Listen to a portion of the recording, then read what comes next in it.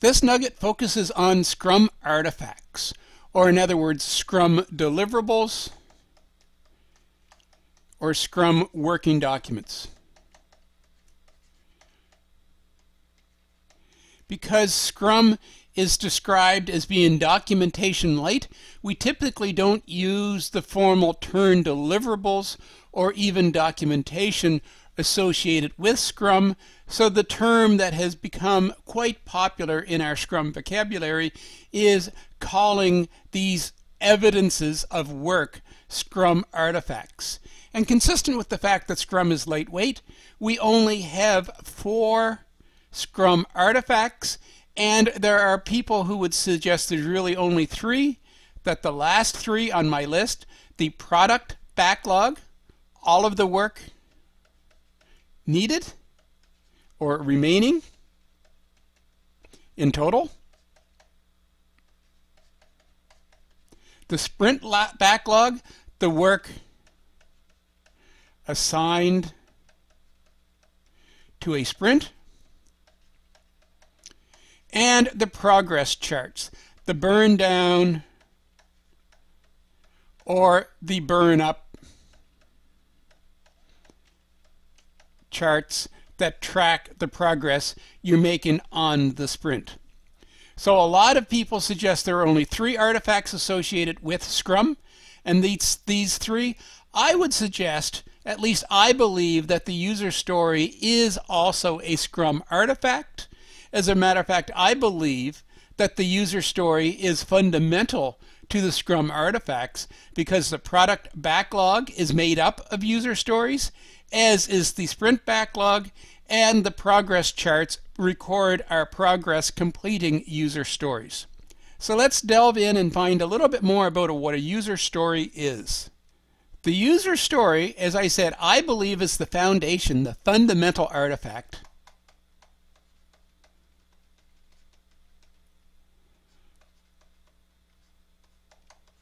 for Scrum development. The user story is all of the work required. How user stories are presented will be based on the individual dynamics of your project environment. Most Scrum pundits would suggest the user story should be handwritten, and as evidenced by my attempt at being an artist, on a plain 3x5 or some similar sized index card. And there's a lot of reasons that we suggest the user story should be presented on an index card. I will attempt to try to describe these to you. One is it's small. You can't put a lot of text on a 3x5 index card, so it insists on brevity and recognizing that the team has the right to refuse to work on a story if they feel the story is not complete. By insisting on brevity, by the pure size of the index card, we are in fact insisting on small, discrete stories. So as I mentioned in one of my introductory nuggets, a story called Shipping Product is not a story at all. It's an epic, and that epic is going to break down into many, many stories. So an epic of Shipping Product would break down into many user stories, where the user stories would break down into identify product to ship. That would be a user story. Determine available inventory. That would be a story. Deplete inventory with quantity shipped would be a story. So our stories become very small as necessitated by the size of our index card, the medium we're providing. The next key consideration of why we put it on the index card is it's portable. It's no longer logged in a database. It's no longer a large, complex Word document. It's a small index card. So as we'll see in a few minutes when we start discussing our product backlog and our sprint backlog, The fact that the index card is portable allows the team member to physically take that card off of the backlog board and take the card in hand, go and find the product owner and sit down and have a conversation to get the additional details of what's included in the user story. So, very fundamental expression of what a user story should be.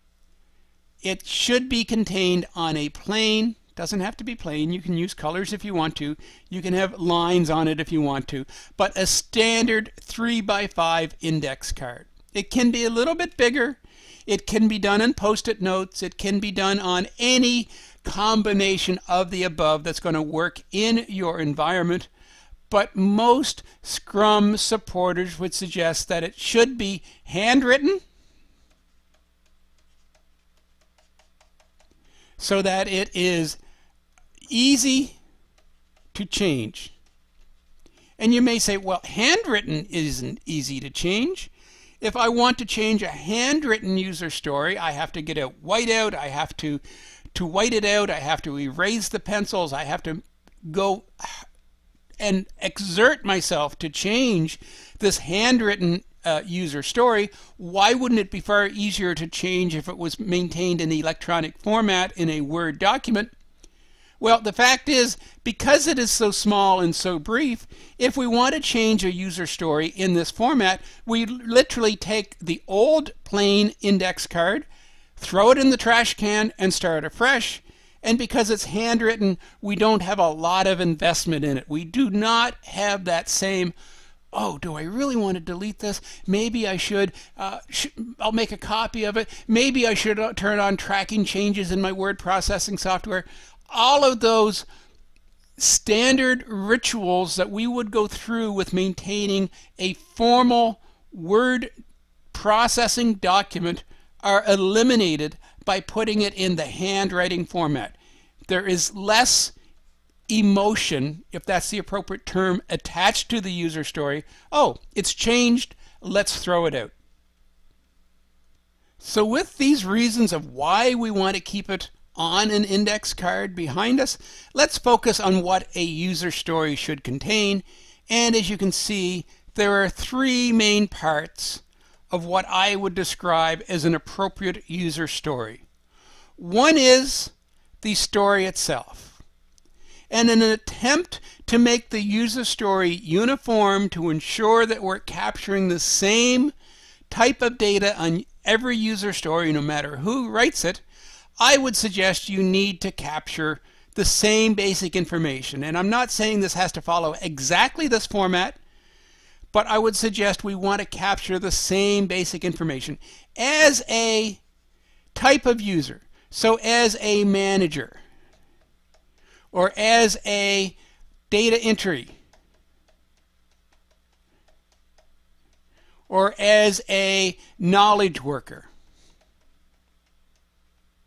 So identify the type of user, and we want to identify the type of user so that when the team member works on the story, they get in the mindset, oh, this story is for a manager, so therefore a manager typically wants summarized management information.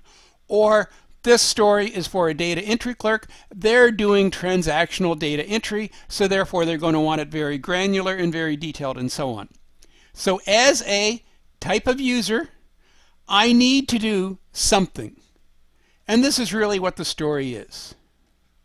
As a warehouse clerk, I need to validate amount of inventory on hand so that a result is achieved, so that I can verify enough stock exists to fulfill the customer order. So that would be a very complete user story. As a warehouse clerk, I need to validate the amount of inventory on hand so that I can ensure enough inventory exists to ship the customer order. So I would put a period after that and say, my definition of the user story is done. I have truly defined the business requirements. The next step is the definition of done. And I've already introduced the definition of done in the previous nugget. The definition of done is the measure that the product owner is going to apply during our sprint review meeting. But we need to have the definition of done proactively. And just like the concept of test-driven development, which is an agile development routine, we need to understand what the definition of done is so that we can do all of the work and only the work required to ensure that we can prove that the definition of done is complete. So again, using that example of the warehouse clerk validating enough inventory is on hand so that the customer order can be shipped, the definition of done would be an indicator that inventory exists or sufficient inventory exists. We probably need to be a little more elaborate of that. How is that indicator going to be done? It will be a visual indicator on the screen for the forklift driver that says sufficient inventory exists. Or definition of done will be when the system validates that enough inventory is on hand, a green tick box will appear beside that line item on the order. So again, we are very clearly defining what the definition of done is, how the product owner is going to measure the success.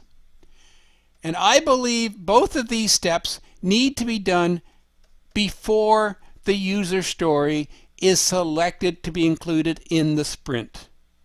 The team needs both the definition of the story and the definition of done. This third part of the user story will be filled in at some point. Often when we're initially creating the user story and the definition of done, we're simply saying this is a story. I'm not really sure what the business value is. I'm not sure what the priority is. All I know is it's a user story and I'm going to put it out on the product backlog. And we'll get to the product backlog in just a moment. As the product owner is reviewing, and it's a term we use called grooming, as the product owner is grooming the product backlog, the product owner is going to review the story associated with validating inventory and say, business value, this is pretty high. There's a lot of value in ensuring that there's enough product in the warehouse before I accept the order for the customer. What's the priority? Well, the priority is not as high because I already know that my first priority is customer maintenance. And my second priority is, and I believe we come up with the fourth priority, is shipping product. So again, based on our release strategy, we know that the priority for this particular user story is relatively low in the grand scheme of things, and therefore this particular user story will not be selected for a sprint until much farther in our release cycle. So as each user story is done, it's posted to the product backlog. And again, excusing my artistic abilities, I believe the product backlog, again, is a very manual process.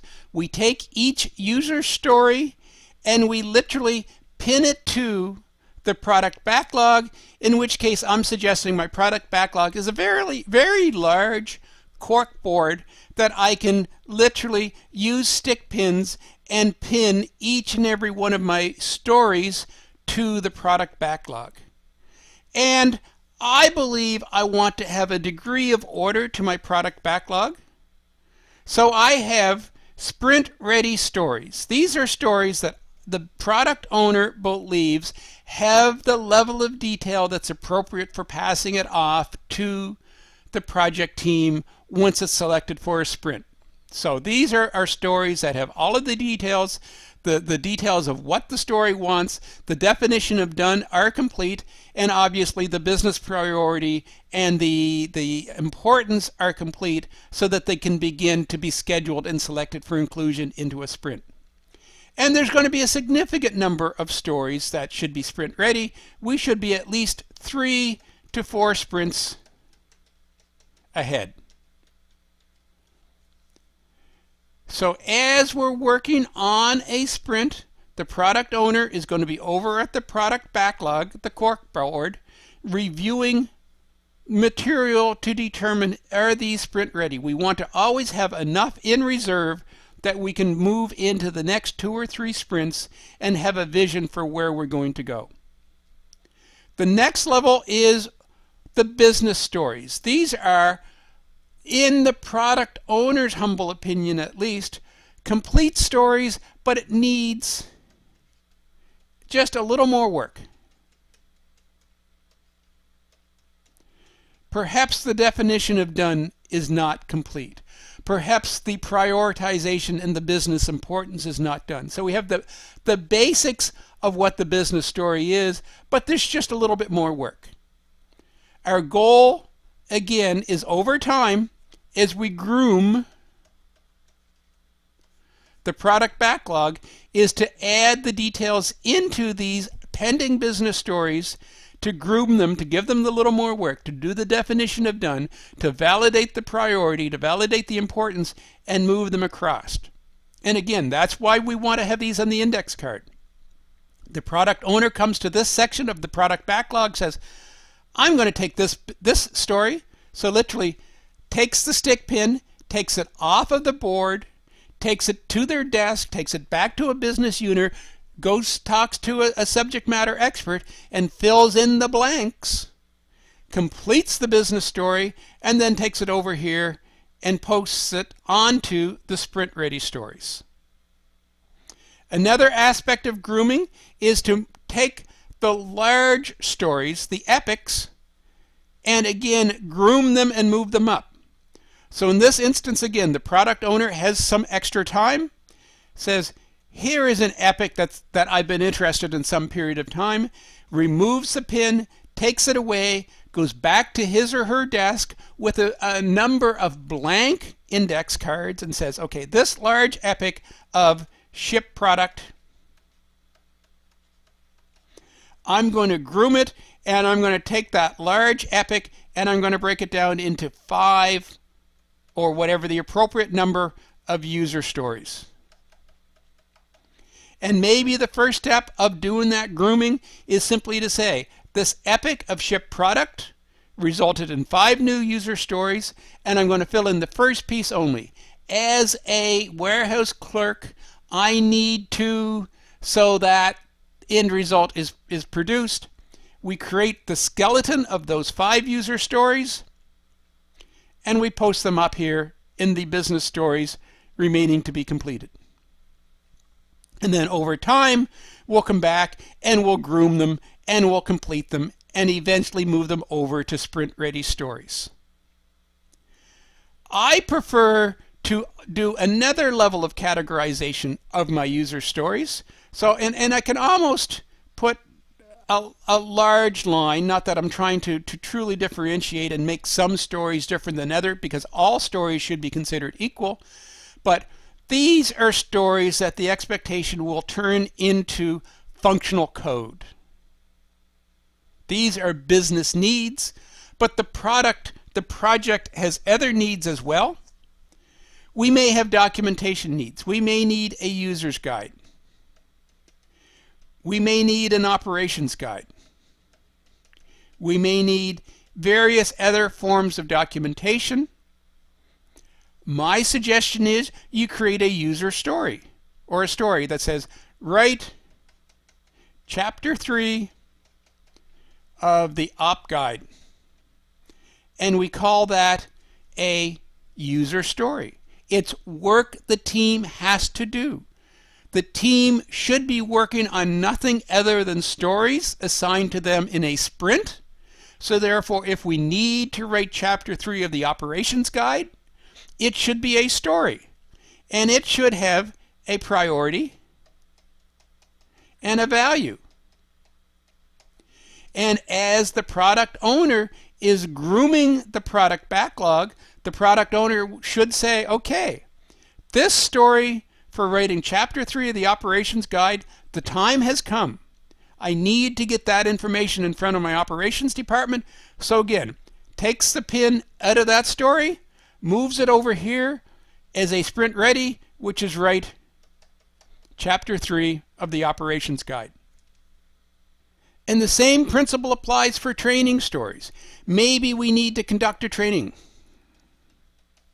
User training on function X. That would be a story.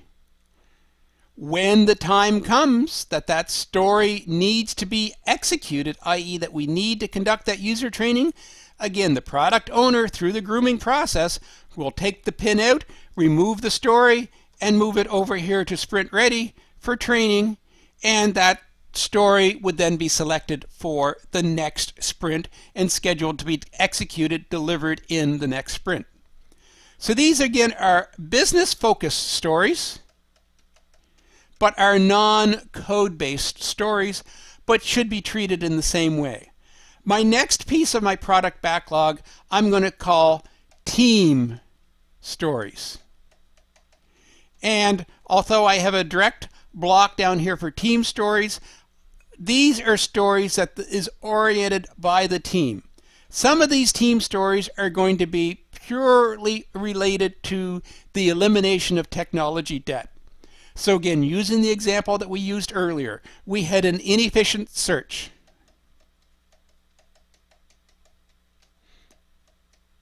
So as soon as the team made the determination that they were going to allow this inefficient search to be implemented, the team should have created a story called Improve, Fix the Inefficient Search, and put it up on the technology debt board, and again, put priority and value.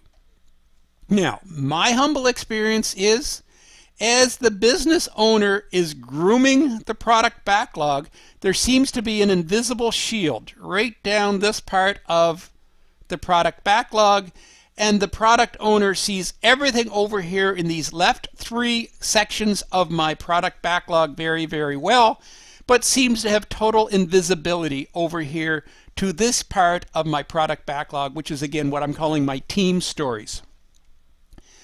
Doesn't see the technology debt for improving the product search. It's working, it's not optimal, but you know what?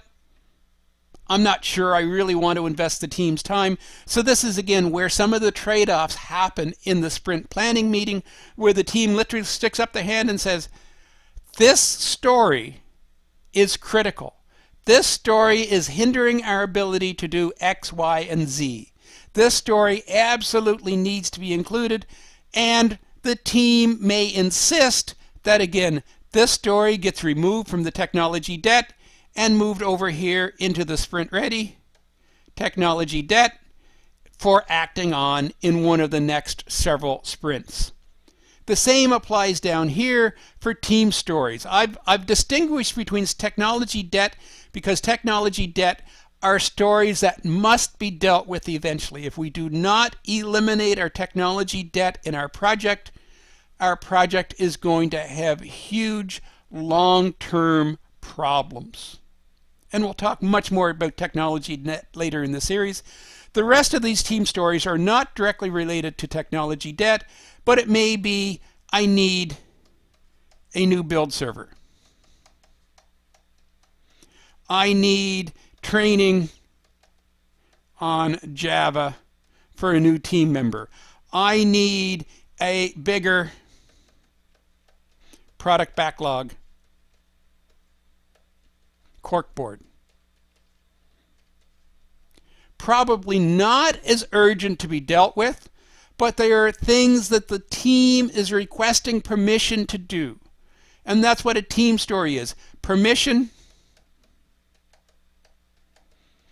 to work on any of these in the sprint. And again, often the product owner does not see the side of the board. So often, again, the team needs to stand up in the sprint planning meetings that says, you know what? The fact that we don't have this build server is really, really impacting our ability to move forward. You really need to pay attention to this. And we literally force it to be removed and moved over to include the build server.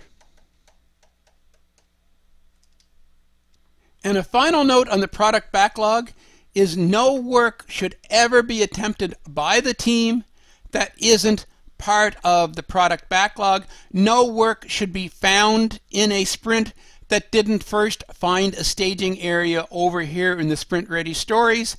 And there is absolute flexibility with managing this product backlog. Again, what we call grooming. At any point in time, the business has the right to add new stories anywhere they want. Here are 3 new stories that are almost ready. Here's a new epic. The team has permission to add new stories down here at any point in time. As already discussed, the team has absolute requirement to add technology debt stories, add documentation stories, so the product backlog evolves. It is a living, breathing corkboard. Similarly, we can remove anything from the product backlog at any point in time, or better still, the product owner has the permission to remove anything from the product backlog at any time. Here is a story that we thought we needed to do, but because of technology change, because of business change, because of legislation change, because of change, it's no longer required. So they grab the pin, they take the pin off the board, they take the index card, they rip it in half, and they throw it in the trash can. That's the beauty of Scrum. It allows us to be adaptive to change. The product owner owns the product backlog, corkboard, and the product owner has the ability to manipulate, to change, to adjust, to focus the attention on what needs to be done through the product backlog. As we're going into our sprint planning meeting, our focus moves exclusively to the sprint ready stories, and we select the next subset of sprint ready stories through the planning meetings and include that into our sprint backlog. And the sprint planning meeting creates the sprint backlog. There are many ways to present the sprint backlog. Again, I prefer it as another corkboard, and I prefer to have my corkboard somewhat organized. So in my sprint planning meeting, in the confirmation planning meeting, the team goes through and develops their strategy for how they're going to deal with all of the stories selected and assigned to the sprint. So we had 15 stories selected by the business owner, by the product owner rather, and said, I want these 15 stories to be completed in this sprint. In the second half of our planning meeting, the team went through and validated the estimates. Yes, I believe we have enough capacity. Yes, these stories look complete. Yes, I see no reason that these 15 stories should not be completed in the next sprint, in our next 2 weeks. And the last step of that confirmation meeting was to develop the plan. I like to have my sprint backlog presented in such a way that the plan says Fred is going to be working on these 3 stories, and Betty is going to be working on these 2 stories, and Sally is going to be working on these 2 stories, and so on. Now, that assumes that Fred picks up story number 1 and carries it through to completion. Well, yes and no. That assumes Fred is the key team member who is going to work on story number 1. That doesn't preclude Fred from saying, as I'm working on story number 1, I expect to interact with Betty and have a meeting with Betty to confirm. And that doesn't preclude Ted or Fred from saying, and after the development is done, from handing this to Sally and say, now I want you to test this. And all that would happen, that was documented as part of the plan. As Fred completes his work on story number 1, from taking the pin out and moving it down here and assigning it to Betty and says, okay, Betty, it's now design ready. Please go ahead and do your design. Betty does her design. takes the pin out, moves it down here to Sally, and says, Sally, it's now ready for you to test. Sally would then say, and actually I missed a step, as Fred starts work, Fred would move it over to here to number 1. Apologies. Fred would then assign it to Betty. Betty would say, I'm doing the design. Betty would assign it to Sally, and Sally is doing the testing. And finally, when Sally is done, Sally would move it over here and say, story number 1 is complete. Not the only way to present a sprint backlog, but again, I find it's a very visual, very powerful way for people to, Fred, here's what I've done, here's what I'm working on, here's my successes. Betty, here's what I have ahead of me, here's what I have in progress, and so on and so on and so on. So, Steve's recommendation of a good sprint backlog. Other people do it in a more serial way. They simply say, here are the 15 stories.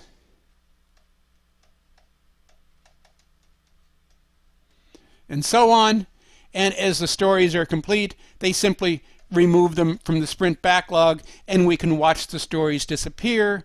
Or maybe, again, we use the same approach of to do, in progress, and done, but we don't assign them to names. We simply say, here are the 15 stories to be done, here are the stories in progress, here are the stories done. Again, I personally, maybe I'm a little more anal than I should be in a Scrum approach, but I like the absolute visual representation and how it presents my sprint plan for completion and allows me to track my progress through to completion. And speaking of tracking progress, the last artifact we're going to discuss in this nugget is progress charts, which are used again for tracking progress. Most progress charts are either burn down charts, which says work remaining for the glass half full people, or alternatively a burn up chart, which is the work completed for the glass half empty. They're both representing exactly the same progress in your sprint. It's just in this one we're representing how much work is really left to be done, and in this one we're representing how much work we've actually completed. And here again, excuse my artistic abilities, is a representative burn down chart.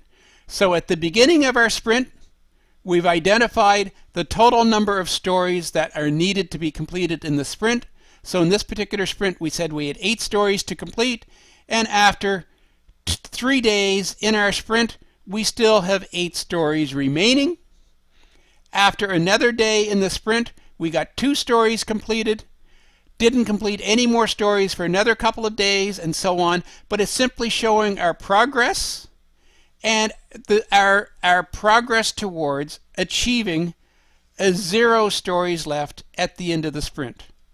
The key to these progress charts, whether you're going with burn down, burn up, is visibility.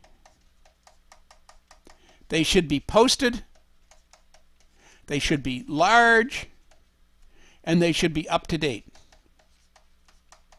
My preference is take a large piece of cardboard, put your basic graph with the maximum number of stories you would ever envision needing to be completed in a sprint. Put the number of days we've agreed are in a sprint. This is a 2-week sprint, so there are 10 business days. Get that large piece of cardboard laminated and post it in a very visible place in your workspace. And then when you start the sprint, put a big circle around. This sprint is going to complete 6 stories. And then begin to track your progress. And every day at the end of your daily scrum, you record the results and you determine your progress. And you glance at that burn down chart in your scrum meeting that says, okay, team, we're halfway through. We've completed 2 of 6 planned stories. Are we on track? Are we on plan? Do we have any concerns? Recognizing that we typically have a period of time that we have to pick up and work on the stories, that we often don't complete any stories in our first day or 2. Do we still have confidence that we're going to achieve the results? And for those who like to look at exactly the same information but with an upward trend, which is the way historically our minds are oriented to want to see progress. We like to see charts moving up. If you think of a profitability chart, if you think of most of the charts that we see presented at a corporate level, we always want to see our charts moving upwards, where in fact the burn down chart that we just presented, the trend is always downwards. So if you can accept the fact that your sprint is on track when your chart is moving downwards, then that's just great, the burn down chart. But a lot of people seem to get more motivation by seeing a chart moving upwards. So we present exactly the same information, except we call it the burn up chart. Same idea, number of stories to be completed, number of days in sprint, and we simply say that after day number 3, we've got 1 story done. After day number 5, we have 3 stories done, and so on. And again, our target is to have all 8 stories done at the end of day 8. Same principle, large piece of paper, basic format, laminate it, and then use a marker and mark on it. Do not, or at least I would suggest, you do not need to have both a burn up and a burn down chart on your Scrum team. Pick the one that works best for you. And again, my experience is a lot of people seem to prefer the upward facing trending charts, simply because that's what we are indoctrinated to believe is the proper direction for a chart to present. Personal choice only, but track the progress. Visible, visible, visible. And that's it for Scrum artifacts. As I said in my introduction, true definition of Scrum artifacts are only the last 3. The product backlog, all the stories to be completed. The sprint backlog, all the stories to be completed in the sprint. And the progress charts, the burn down, the downward sloping or the burn up, the upward sloping charts for progress and visibility. Steve likes to add in this extra artifact, which is the story, which is really the foundation for all of the above. There is one more artifact that a lot of teams like to use, and that's the completed stories corkboard. So as a sprint completes, and we take all of the stories off of the sprint backlog, a lot of people like to have a completed stories corkboard or a completed stories area in their project workspace where they begin to paper walls with dozens to hundreds of user stories completed.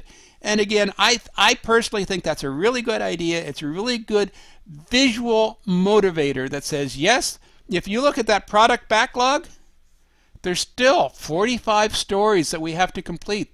45 stories at an average of 8 stories per sprint. Wow, we still have a lot of work to do. But if you look at the completed stories corkboard, which has 350 stories, therefore, again, to me, this is just a good visible indicator of progress. The completed stories corkboard is not a true artifact from Scrum viewpoint. Scrum is, once the work's done, it's done. We can forget about it. But again, I just think it's a good visual indicator to keep the team engaged and keep showing them how much work they've done. This concludes our nugget on Scrum artifacts. I hope this module has been informative for you, and thank you very much for viewing.